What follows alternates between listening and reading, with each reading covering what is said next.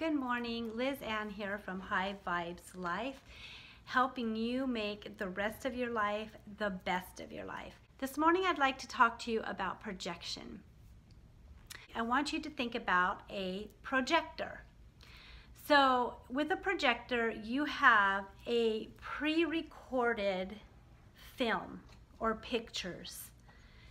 And you take those pre-recorded films and pictures and you put them in a machine which adds light, and it projects it onto wherever you point it, onto a wall or a screen or wherever you point that light and that projection onto. It projects it onto that. And so that is what projection essentially is. It is when a person has certain experiences and memories and things that come from the past that are recorded on their consciousness or their subconscious, and with this film and this recording that they have on their mind, they take it and they point it somewhere and they project it on to a situation or to another person. So an example might be you had an alcoholic father that was very abusive, and so you project anytime you see somebody drinking a beer, you have a certain projection that you brought from that experience of drinking alcohol to this person drinking, and you don't want anything to do with this person over here because they drink beer. When the reality is this person having a beer or two may not ever be anything like that person that you grew up with. Another example could be perhaps you have it indelibly recorded on your subconscious mind that you are left out. You're constantly left out of things, that people don't invite you to. And maybe you went through some things as a child, or where you really were left out of something and it really hurt you and you didn't understand why. And so now you have this on your subconscious mind, and you find out that some friends at work are having a party and nobody told you about it. You weren't invited. And immediately that projection, or that filter of that projection, you project that onto those people, those emotions, that nobody wants to invite me anywhere, and you project that onto them.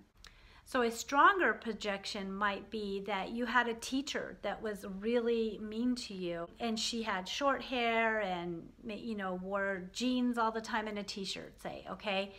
And so now anytime you see somebody that has short hair and wears jeans and a t-shirt, you project all those emotions that you felt toward your teacher onto that person. So you now automatically have the same reaction to that person emotionally as you had to that teacher back in the past. Now the thing to remember is that projection is something that everybody does. Becoming aware of this phenomenon of projecting onto others can help us, number one, untangle ourselves from projection, and number two, learn something more about ourselves.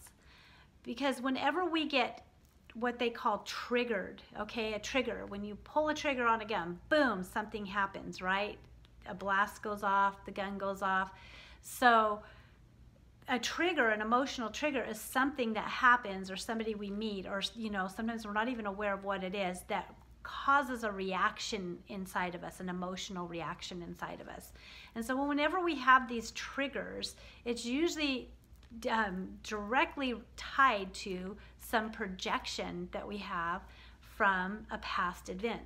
So our mind basically time travels. We time travel with our memories all the time. And a lot of times we take what's in the past, we bring it into the present, and we also project it into the future. So we can take something that happened to us in our past, like say we tried at an adventure, maybe a business adventure, and we failed miserably in every way.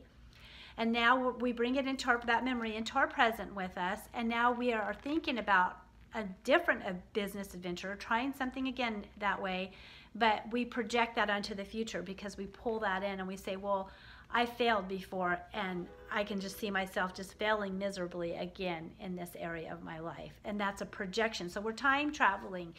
And the best place to be and to live is right here in the present, and to learn the lessons from the past, but not to project them out to the future or to project them onto other people. Because when we project, we basically repeat. We start getting into a cycle.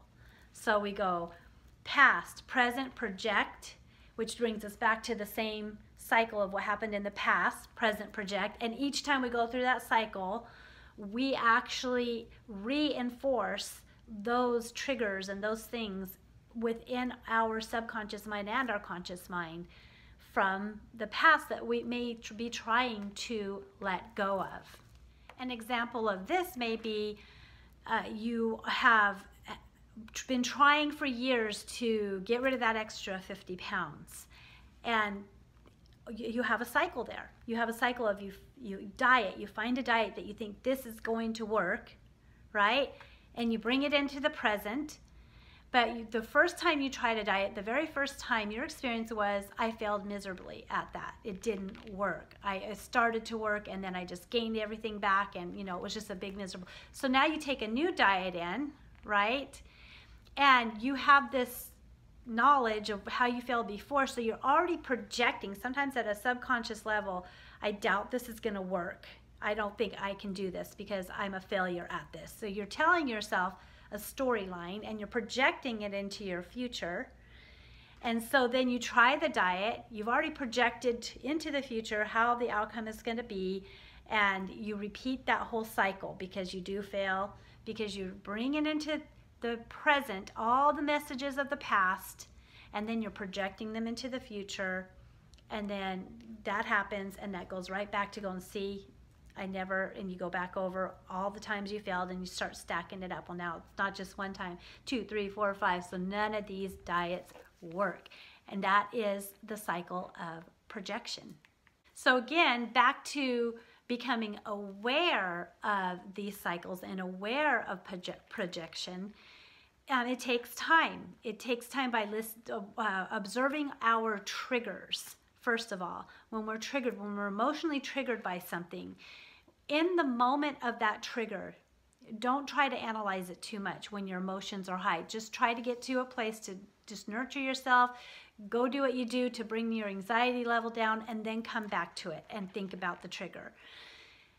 And then you can ask yourselves questions like, what triggered me and why? Why does this trigger me? So for example, perhaps you were triggered by those people that didn't ever get back to you or didn't ever invite you to that party that everybody else seemed to be invited to, and that really triggered you.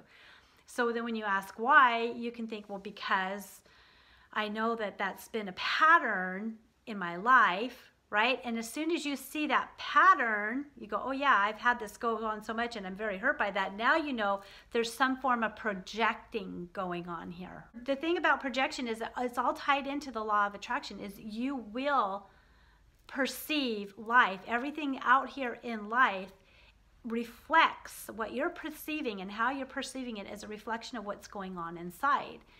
Okay, so you can do a couple of things. You can say, well, what was the message I take that I wasn't invited? Okay, so the message was, nobody likes me. Then you can ask, is that true? Does nobody like you?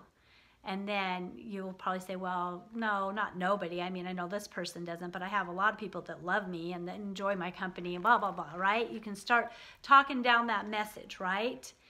And then you can ask yourself, well, do I absolutely know that I just was left out and not invited? Maybe it could have been an oversight, or maybe it's something, you know what I'm saying? You can ask yourself, and maybe you could even talk to somebody. Oh, I heard that you guys are having a party, and who knows? Maybe that person would say, oh yeah, aren't you coming? And they'd be like, oh yeah, I think you're invited. And they'd find out, oh yeah, I totally meant to invite you. Or I sent you an invitation, you didn't get it. You don't know.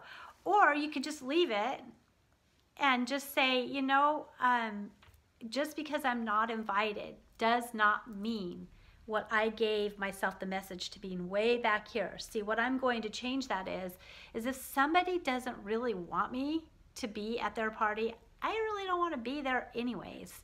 And it's not so much what do they think about me, as what do I think about them?